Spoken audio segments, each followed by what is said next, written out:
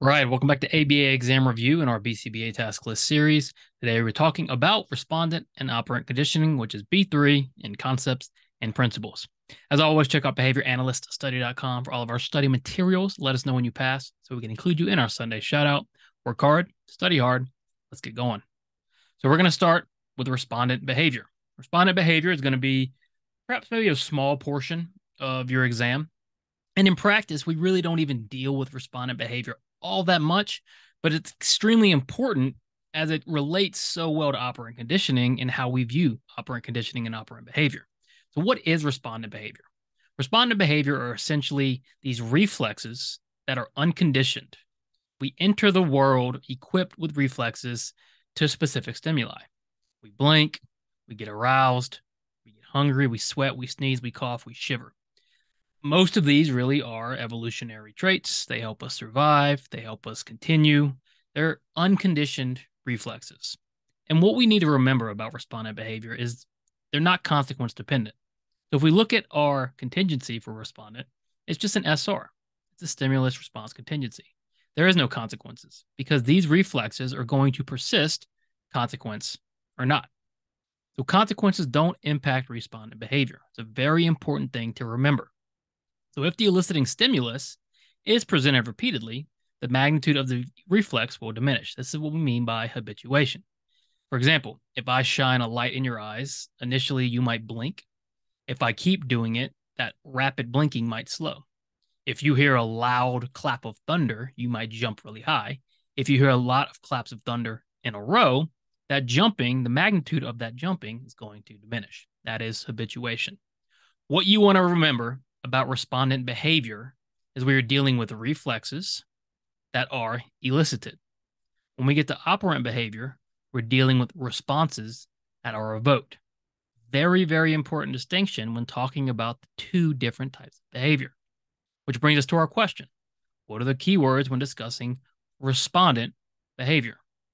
A, reflex. Yes, reflex instead of response, because these are reflexes, right? These are reflexes that are unconditioned. Elicit, not evoked, okay? Reflexes are elicited by these antecedent stimulus or stimuli. Evoke has to do with operant behavior. The key words are both A and B, reflex and elicit. So when talking about respondent conditioning, this is what gives people trouble, but you have to practice a few of these, make out your own diagrams, make out your own drawings. But when you break it down, it's really, really quite straightforward. All right. So essentially, neutral stimuli are gaining the ability to elicit reflexes, there's our phrase, through respondent conditioning. It's the same thing as pavlovian conditioning, and classical conditioning. So when thinking respondent conditioning, okay, these are where our letters come into play, right? In your ABA course, you might have seen all those diagrams where we're linking unconditioned stimulus to unconditioned reflexes. Can get confusing. Let's break it down, right? First things first, unconditioned stimuli, or US, elicit unconditioned reflexes. The sun shines in your eyes, blink. You get scared, your heart starts racing. These are unconditioned stimuli eliciting these reflexes. Now, we want to take a neutral stimulus, an NS, with no properties and combine it with an unconditioned stimuli. So let's combine the sound of a bell with the sound of thunder, right? So thunder is unconditioned stimulus that makes you jump. And so we're going to ring a bell and thunder is going to happen at the same time. We're going to start pairing those things. And through pairing, we're going to create a conditioned stimulus. And that conditioned stimulus is going to scare you, which is now a conditioned reflex. And I think this is where people get a little confused, okay? They understand, right? We have an unconditioned stimuli. We pair it with the neutral stimuli. We create a conditioned stimulus. This conditioned reflex is the same as the unconditioned reflex, except for a conditioned reflex is elicited by a conditioned stimulus. An unconditioned reflex is elicited by an unconditioned stimulus. I think that's where people mix it up the most. All right. So again, a conditioned reflex is elicited by a conditioned stimulus. An unconditioned reflex is elicited by an unconditioned stimulus. So if we just look at our letters here, right, we have unconditioned stimulus elicits unconditioned reflex. We pair the unconditioned stimulus with a neutral stimulus. It elicits the unconditioned reflex. And then our conditioned stimulus elicits the conditioned reflex. So question, Jim plays a sound on his computer and then offers Dwight an Altoid. The Altoid causes Dwight to salivate. After several rounds of this, the sound of the computer caused Dwight to salivate. Prior to this, the computer sound was a what? Okay, prior to this, prior to what? Prior to the conditioning, right? So let's mark these down, okay? Jim plays a sound on his computer, which is our neutral stimulus. He offers Dwight an Altoid, which causes Dwight to salivate. So the Altoid is an unconditioned stimulus. Salivation is an unconditioned reflex. So he's combining the neutral stimulus with the unconditioned stimulus, right? And it's eliciting this unconditioned reflex. After several rounds of this, the sound of the computer caused Dwight to salivate. So the sound became a conditioned stimulus. This, causing Dwight to salivate, became a conditioned reflex. So prior to that conditioning, the computer sound was a neutral stimulus. It was never an unconditioned stimulus. It became a conditioned stimulus after pairing. Prior to pairing, it was neutral and was never a reflex. So do a few like this where you're writing out using the letters, all right? And don't spend too much time on this, but you need to have a pretty basic idea of what classical conditioning is. Other notes, respondent extinction occurs when you present CS repeatedly in the absence of the US. Basically, if Jim presented that computer sound over and over again without the Altoid, the sound will lose its property. And then higher order conditioning occurs when CS, so conditioned stimulus, are paired with neutral stimulus to create more CS. So instead of taking an unconditioned stimulus, pairing it with a neutral stimulus, now you're taking a conditioned stimulus to create more conditioned stimuli. Now, on to operant behavior. And this is where your primary concern should lie, because throughout the rest of the task list, pretty much, is we're talking about operant behavior, operant conditioning, on and on. All right. So this is our focus. So operant behavior is behavior that is created, conditioned, and determined by learning and consequence history. Okay. Consequences control future operant behavior. Consequences determine operant behavior. Consequences create operant behavior. So what we mean by determined, right? Behavior happens for a reason. It's lawful. These consequences maintain and continue or discontinue affect operant behavior in the future. So applied behavior analysis primarily deals with operant behavior. These are things like talking, walking, playing an instrument, counting, cooking, socializing. Unlike reflexes, right, which are just we are born with, right? These are all learned. Okay, these are all learned behaviors. Operant behavior is learned. These responses are selected, shaped, and maintained by consequences. Notice the difference, right? We have our SRS contingency. Now we have consequences. ABC are consequences. Compare that to what? Just the SR, okay, without a consequence.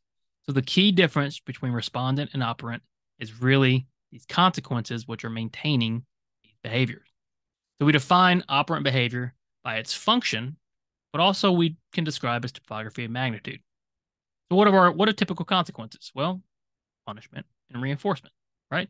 Punishment decreases future, reinforcement increases future. Okay, we're dealing with an SRS contingency. Which of the following terms should we use when describing operant behavior? Response, yes. Evoke, yes. Elicit, no. Elicit and reflex have to do with respondent. Response and evoke have to do with operant. And I know we're being picky here, but it's very important on the exam, and when talking about it, that you use the right terminology. So operant conditioning, much more straightforward than respondent because you deal with it all the time. It's what we deal with in practice. Okay, it's simply a consequence alters the occurrence of a type of response in the future. What it's saying is reinforcement, okay, increases, punishment, decreases, right? Consequences, reinforcement or punishment, alter the occurrence of a type of response in the future. Now, a couple things. Consequences affect future behavior. Consequences can't change behavior that already happened. Consequences select response classes, not individual responses. Meaning, when you reinforce a response, you're really reinforcing that response and responses that serve the same function, okay, or look similar, because two responses rarely look identical, okay? So you're really reinforcing a response class, not these individual responses. Immediate consequences are most effective. That's what we mean by contiguity, the closeness of the reinforcement to the behavior. So when the response happens, you want the consequence, okay, to happen as soon as possible. Consequences can select any behavior, which again is why it's important to be quick, because when you deliver that consequence, it can reinforce or punish really any behavior that happened right before. And then operant conditioning occurs with or without awareness from the learner. This is called automaticity of reinforcement. So you, a behavior analyst, tell your technicians to deliver reinforcement quicker after the response occurs. What are you concerned with? Well, we're concerned with this contiguity, right? We want the immediate consequence because it's most effective. So if we need to deliver reinforcement quicker after the response occurs, we're not worried about shaping, motivating operations, or antecedents. We're dealing with consequences, so we're not respondent behavior. We're worried about this contiguity of this reinforcement. Finally, okay, just some final notes, recap. Respondent, SR, no consequence. Operant has this SR. Consequence is what matters. Respondent reflexes are unconditioned and elicited. Okay. Operant responses are learned and evoked. Respondent conditioning deals with letters, unconditioned stimuli, unconditioned reflex, conditioned stimuli, conditioned reflex, and neutral stimuli. Operant conditioning deals with reinforcement and punishment, but neutral stimuli can become reinforcers or punishers of conditioning. So, as always, we want to simplify this stuff as much as possible. Okay. Huge distinction between these two things. Our focus is operant, but you've got to know the basics, at least this part, of respondent. Great. Check out behavioranalyst.study.com for all of our study materials. Let us know when you pass so we can include you in our Sunday shout out. As always, like, subscribe, work hard, study hard. See you soon.